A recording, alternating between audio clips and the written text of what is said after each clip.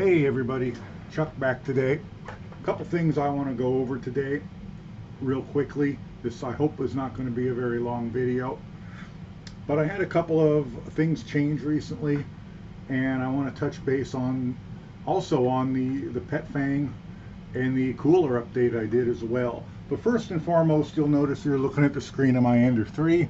I'm going to pop the power onto it, and the first thing you're going to notice when it adjusts is the stock firmware is no longer on the Ender 3. I use the TH3D Studios unified Marlin firmware update, and kudos and thanks to them for providing that, as well as the creator of Marlin, Scott, whose last name is escaping me, and the current Marlin team for keeping this updated and released. So TH3D Studios sells a number of different things. The Easy ABL automatic bed leveling kit, as well as a number of things. They sell print beds and other upgrades and boards, and I bought my little Arduino Uno board because, like an idiot, I thought I was done with Arduinos a year or so ago and gave them everything I had with it away. Way back when I was trying to make a pulse width modulation fan controller for my old Jeep CJ7, and I messed around with that for a while with the Arduino, and I finally just gave up and bought a pre-made one.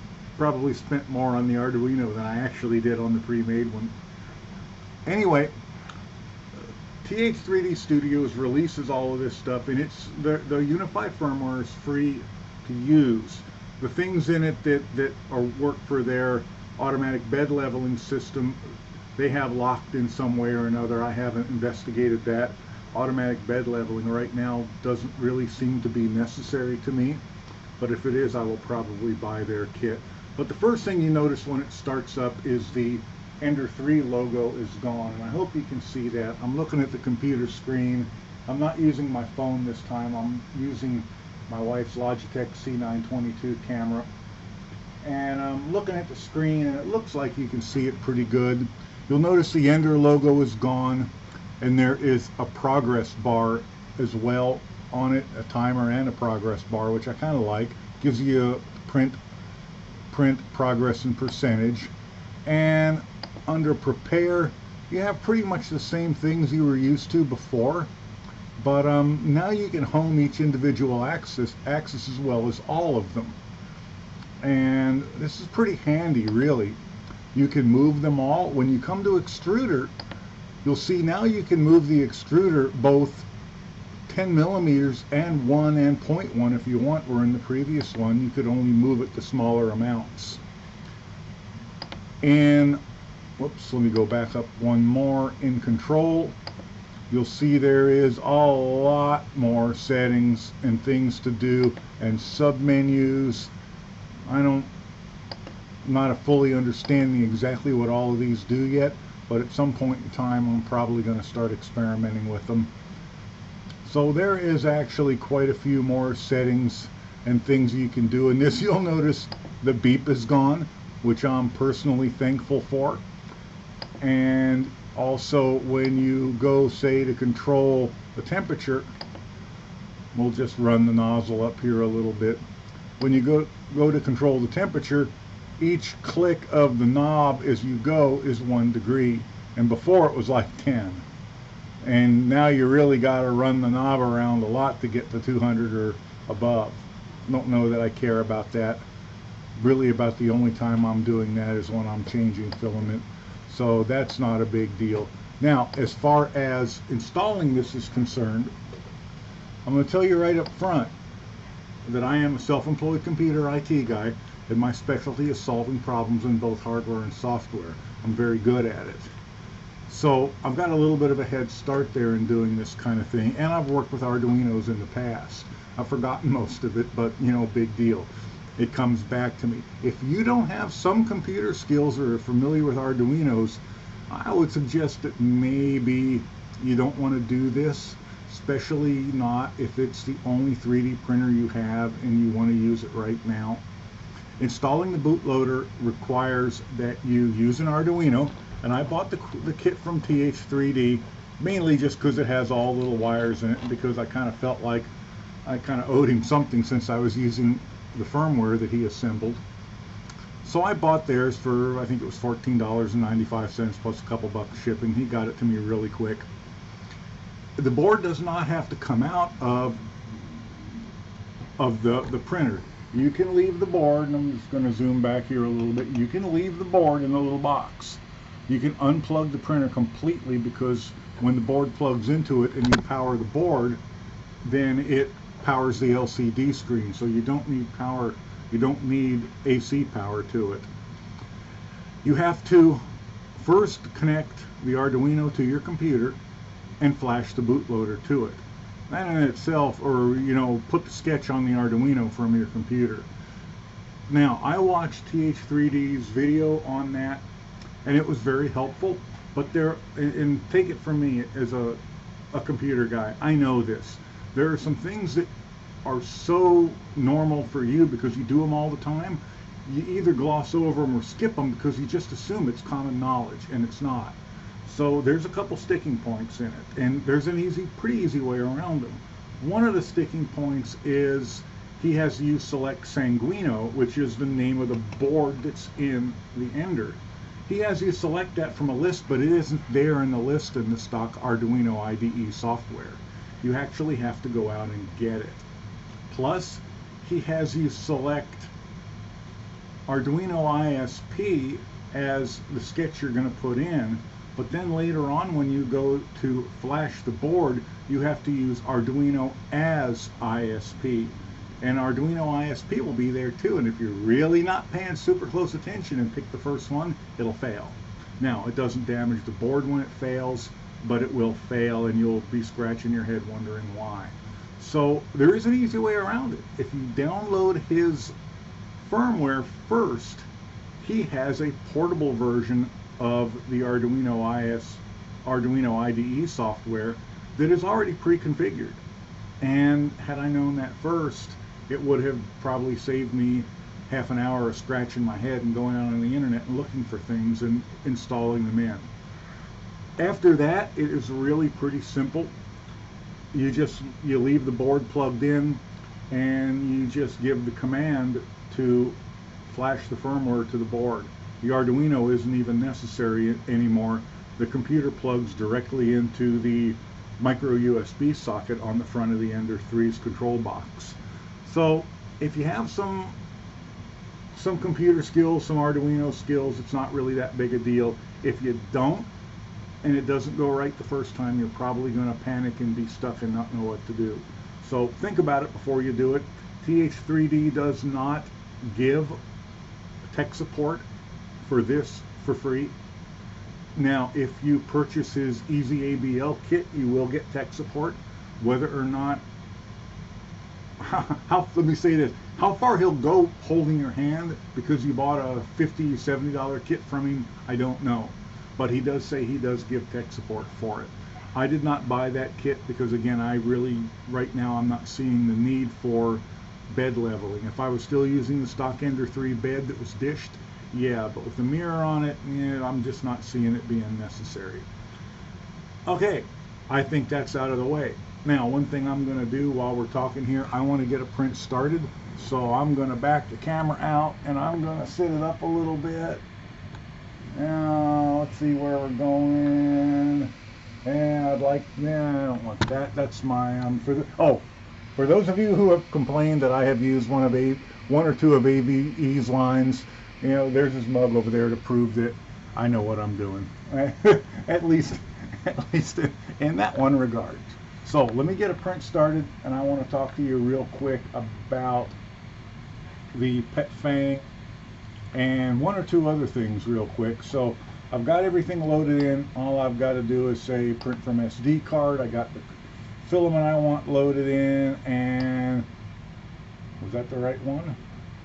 I don't know. Let me stop and go back and look, make sure that was the right one. Print from SD card. I have two in there with a very similar name.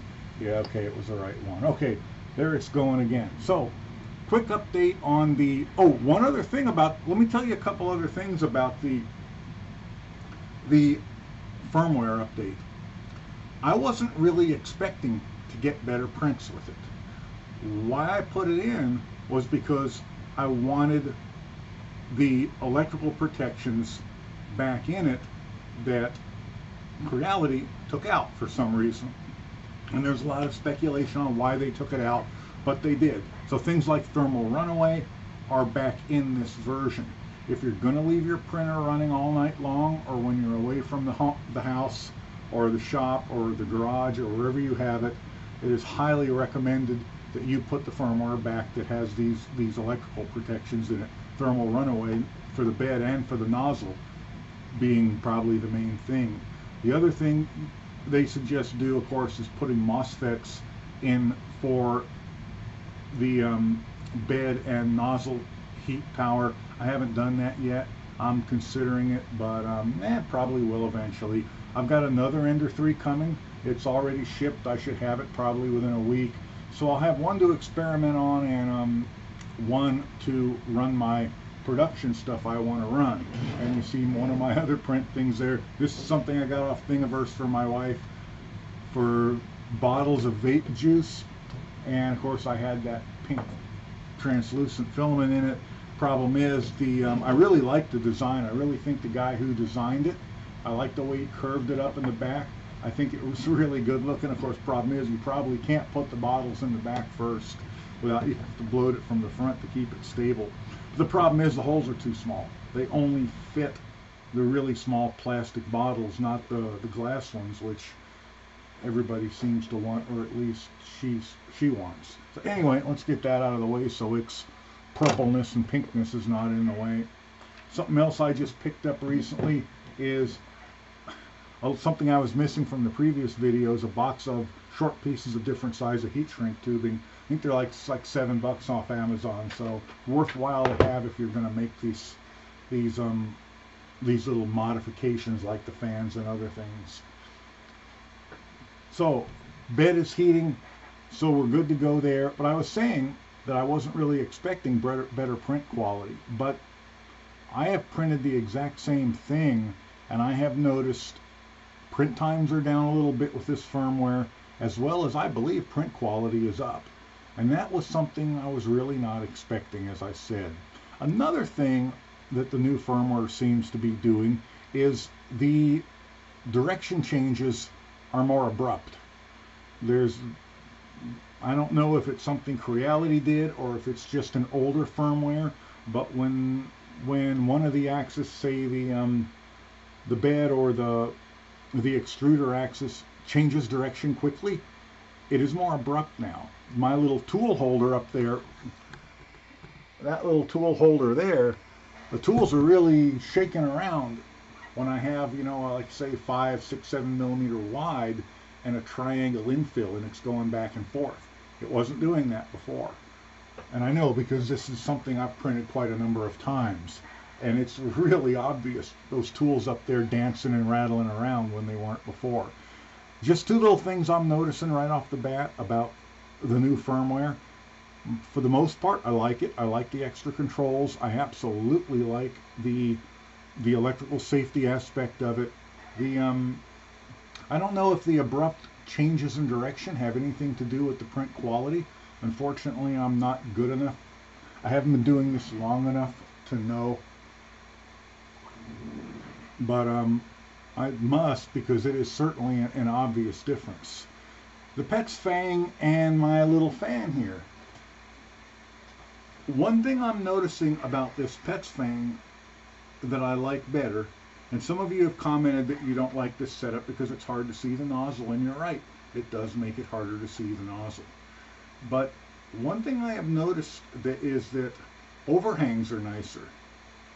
And the only thing I can attribute that to is more cooling air, and cooling air from both sides of the nozzle. So that in itself is a good thing. This here, let me adjust this slightly so you can see. This here, I could have put a regular fan on the front of it very easily.